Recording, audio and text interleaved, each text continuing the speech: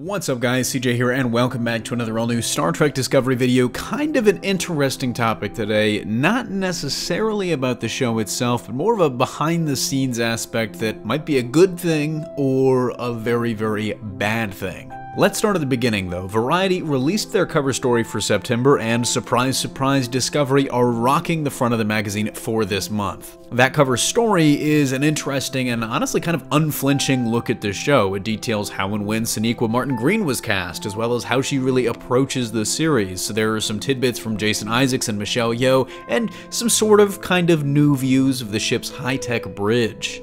Alongside all that good stuff, there's also some great info about Bryan Fuller's departure from the series, and how it doesn't seem like the amicable split it's being made out to be, but that might be a video for another time. Buried deep within the article was a, quite frankly, shocking and potentially alarming tidbit about the series and its per-episode budget. According to the article, an average episode, so middle of the road, not high-end, heavy on the effects, average episode costs between $8 and $8.5 million. That is not cheap, not by TV standards, and certainly not by web series standards, which this ostensibly is, and projecting out that per episode average for the 15 episodes we have confirmed so far tallies a total bill right around an eye-watering $125 million for the full season. That's essentially CBS greenlighting and bankrolling a 15-hour feature film. And there are a lot of things that we can take away from this. I mean, first and foremost, it's a gamble, a huge gamble on the new series that, as confirmed by the article, CBS is really hoping is going to jumpstart CBS All Access, their not-so-new streaming service.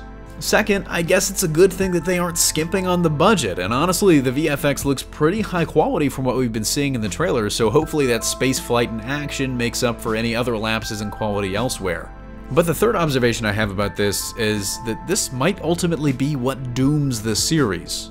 There's always been this ideology in Hollywood, especially recently I guess, that it seems it's kind of like if you build it, they will come, or kind of translated, if we throw enough money at this, it won't fail, and this seems to me like the show might be falling into that trap. Because while you're doing a good job and buying yourself a show that hopefully looks good, number one, and two, lives up to that $8 million budget, you're probably actually making it that much harder to earn any return on its investment. I mean, not just a good return, any return.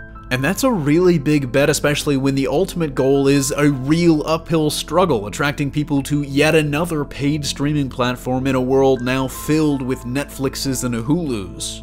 But the bottom line is this, it all depends on how CBS approaches it. I mean, if they look at it from the very strict network TV view that if it doesn't hit this certain amount of ratings or it doesn't have this many millions of viewers per episode, it's a failure. Because if they look at it that way, personally, I'm going to guarantee you right now, this will not get a second season. But if they're looking at it more modestly as a way literally to just bring more people to the platform, if they have more subscribers than they did before, I believe the show could accomplish that. But as I said, that is a challenge even in its own right.